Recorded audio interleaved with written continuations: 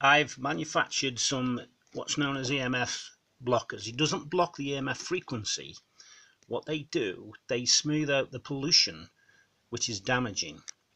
They don't stop it all, but they certainly help. And if you've got kids or even all Wi-Fi and EMF and mobile phone, what they've got inside these is a list of materials. There's pure stainless steel, there is 24 karat gold, and magnetite. Now magnetite's used in the industry, for example in hospitals, and for blocking radiation, but it also has a weird characteristic of smoothing out frequencies which are in its presence, like mobile phones, 5G, 2G, EMF transmitters and magnetic waves.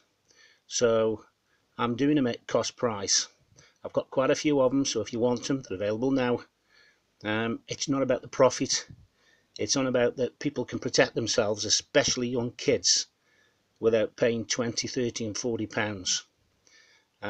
These are £6.50 each, and that is virtually the cost of the materials. They're made in a natural resin, so and they're quite big as well, so worth having.